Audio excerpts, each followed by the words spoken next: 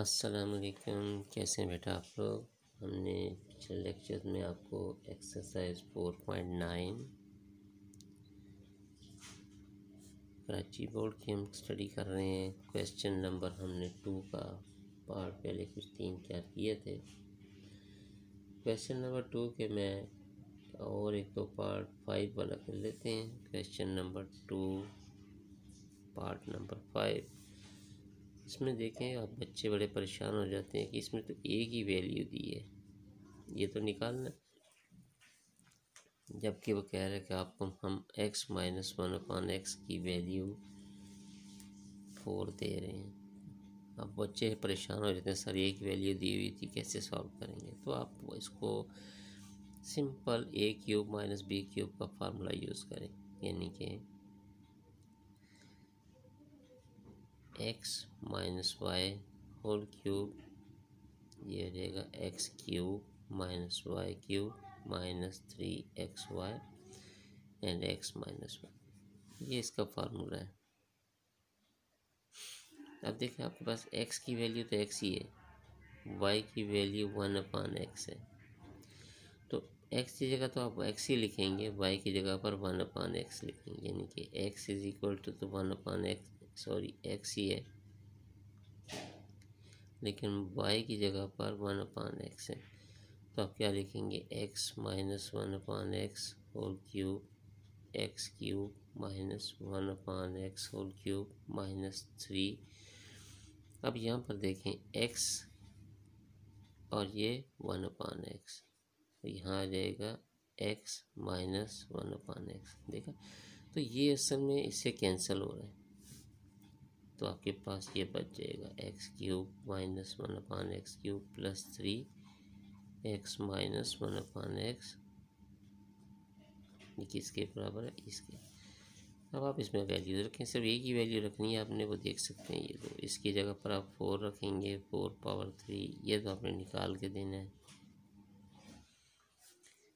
यहाँ फिर वही वैल्यू रख देंगे 4/3, अभी हमने पहले निकाला था। 4 × 4 = 16, 16 × 4 = 64, 64 × 4 = 256।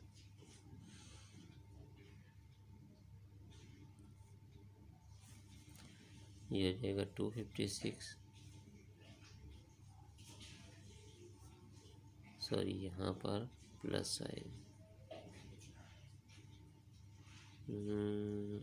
नहीं इसमें माइनस का फार्मूला ही आता है, तो माइनस ही लगता है हर जगह। ये हमने यह मिस्टेक की है, माइनस आएगा, यहाँ भी माइनस, तो ये हो जाएगा -12। इसको उठा के चलेंगे, प्लस हो जाएगा 256 + 12,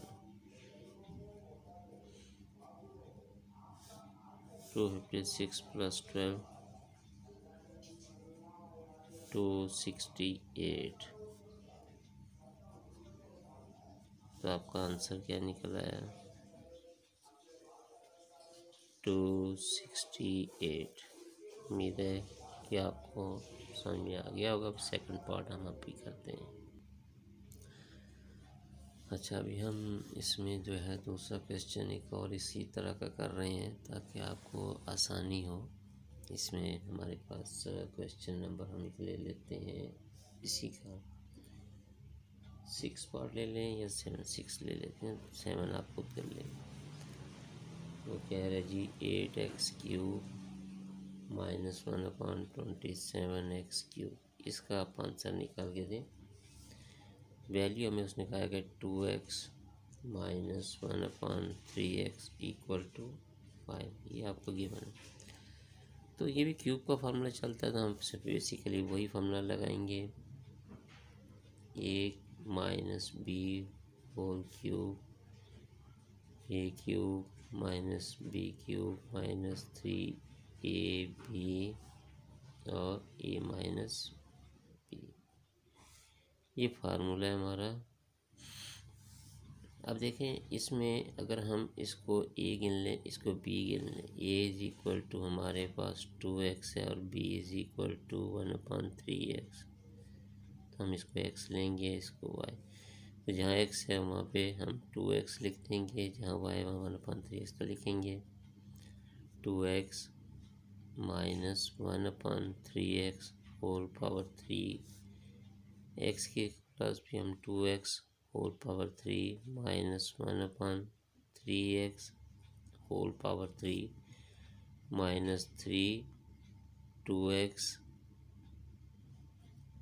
1/3x और 2x माइनस 1/3x। ये आपका हमने एक्स और वाई की प्लेसमेंट कर दी है। ये एक्स की वैल्यू, ये वाई की वैल्यू, सिंपल। अब देखें, इसको पहले सिंप्लीफाई कर लेते हैं। ये 2 to the 4, 4 to the 8, ये 8x³ हो जाएगा माइनस 1 तो 1 ही रहता है, 3/3 is 27x³। ये x नीचे है, ये x ऊपर है, कट गया, ये 3 ऊपर है, ये 3 नीचे कट गया, 2 बच गया, -2 और यहाँ बच गया 2x माइनस 1/3x। ये सब किसके इक्वल हैं? 2x minus 1/3x whole cube. अब आपके पास ये वैल्यू गिवन है, यहाँ जहाँ ये दोनों है वहाँ 5 रख देते हैं, ये इधर की जगह 5 आएगा। 8x³ माइनस 1/27x³ माइनस 2 और यहाँ फिर वही 5 आ जाएगा। 5/3 is 125, 8x³ minus 1/27x³ minus 10, इसको उधर ले आते हैं, प्लस हो जाएगा 125 प्लस 10,